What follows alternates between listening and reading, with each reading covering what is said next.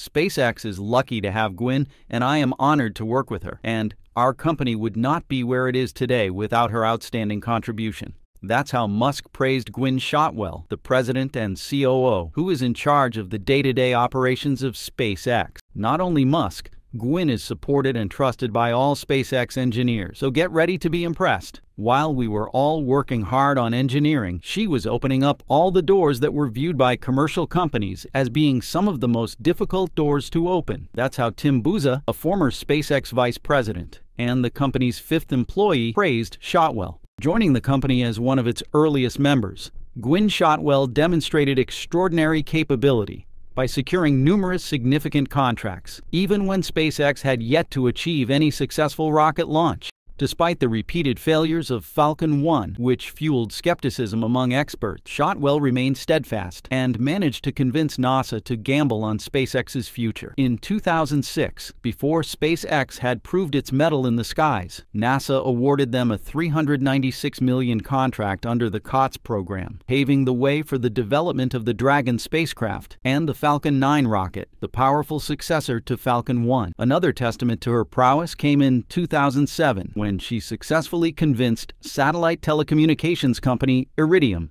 to sign a contract with SpaceX. This resulted in a $492 million contract, making SpaceX the primary launch provider for the Iridium Next campaign and bringing in SpaceX's largest commercial partner at the time. Even Iridium admitted that they were relying on an unproven company, SpaceX, to launch their critical satellites. Yet they were very confident in their decision. To make this new vision a reality, Iridium's leaders assembled a top-notch mission team, secured funding, and took a chance on an untested launch provider, SpaceX, by signing that company's largest commercial launch deal to date. We must remember that SpaceX wasn't always the success story it is today. The journey to this point has been long and fraught with historic firsts and spectacular failures. SpaceX faced a near-death experience when they ran out of funds to produce and test rockets, until they successfully launched Falcon 1 in 2008. At that critical moment, Shotwell, with her persuasive abilities and keen business acumen,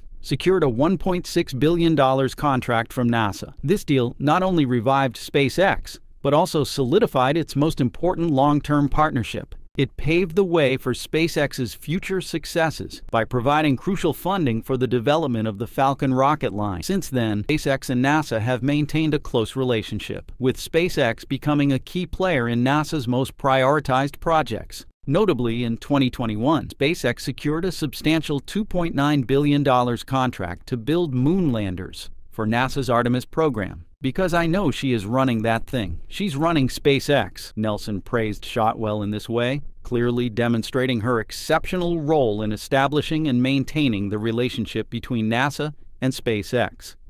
In fact, the relationship between NASA and SpaceX hasn't always been smooth due to NASA's conservative approach clashing with SpaceX's innovative mindset. Shotwell has been pivotal in representing SpaceX in open discussions, exploring possibilities, and helping NASA adopt a more open-minded approach. Seriously, if every organization in this industry had someone like Shotwell, humanity's progress in space exploration would have reached new heights long ago. Shotwell's impact did not stop there. Beyond commercial partners and NASA, SpaceX has also achieved numerous agreements with the military. In 2005, just 3 years after the company was founded, SpaceX announced that they had been awarded an indefinite delivery, indefinite quantity contract, allowing the U.S. Air Force to purchase up to $100 million worth of launches. This opened the door to a period where the military invested billions of dollars in SpaceX services, including launching military satellites and developing the Starshield system. She also played a crucial role in developing and expanding the Starlink project. I believe that SpaceX was originally created without the intention of selling satellite services. This is a bright spot in leadership vision.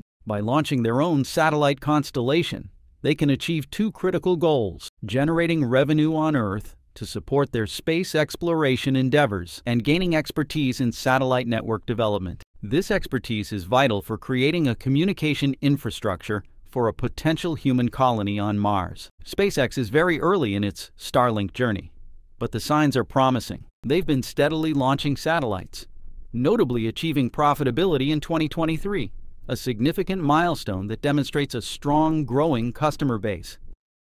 This profitability ensures Starlink can cover its operational costs and generate positive cash flow, further fueling SpaceX's space exploration ambition. I see Gwynne sometimes like the conductor in the circus ring, spinning plates and ensuring all the diverse elements remain in balance. These are the words of praise that Martin Halliwell, former Chief Technology Officer of satellite firm SES, had for Shotwell. Yes, Shotwell plays a crucial role at SpaceX, not only in commercial activities, but also due to her outstanding operational capability. She is the driving force behind the success of the Falcon rocket family. The Falcon 1 made history as the first privately developed liquid-fueled rocket to reach Earth's orbit. The Falcon 9 had its first successful launch in 2010 and quickly became the company's workhorse. Shotwell and SpaceX have turned the Falcon 9 launches into a daily routine, smooth and consistent. In the past, the Falcon Heavy project was on the brink of cancellation by Musk. However, she convinced him to continue its development and built a customer base for it. And now the Falcon Heavy has become one of the most powerful super heavy lift launch vehicles in use worldwide, with a booster comprising 3 Falcon 9 first stages joined together. This year, Falcon 9, along with Falcon Heavy,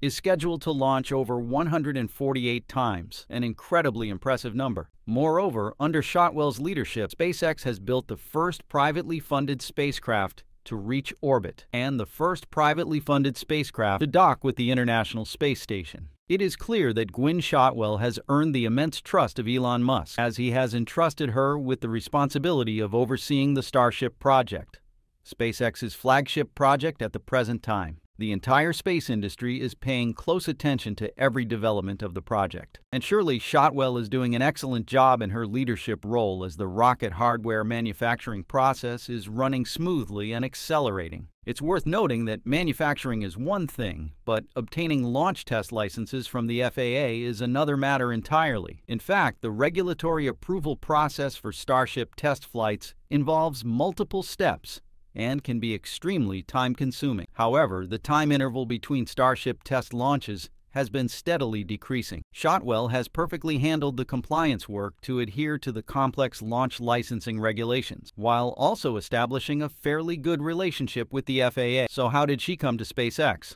Why did Musk choose her over so many others? Destiny played a role. Musk and Shotwell met very serendipitously when Shotwell went to lunch with Hans Koenigsmann, who had just started his new job at SpaceX. During that lunch, they met Elon Musk. Their conversation was brief, but long enough for both to express their aligned visions and aspirations. Elon Musk impressed Gwynne Shotwell with his vision for the aerospace industry, focusing on reducing launch costs by creating his own rocket engine and developing key components in-house. Despite sounding crazy, his ideas made sense to Shotwell, who had over 10 years of experience in the sluggish aerospace industry and saw his ambition and innovation. Gwynne proposed turning Musk's company profitable to serve long-term goals, boldly stating he needed a business developer. This caught Musk's attention, recognizing her seriousness and experience. He saw in her someone who always knew how to achieve objectives and complement his vision. That evening, he called and asked her to apply for the Vice President of Business Development position.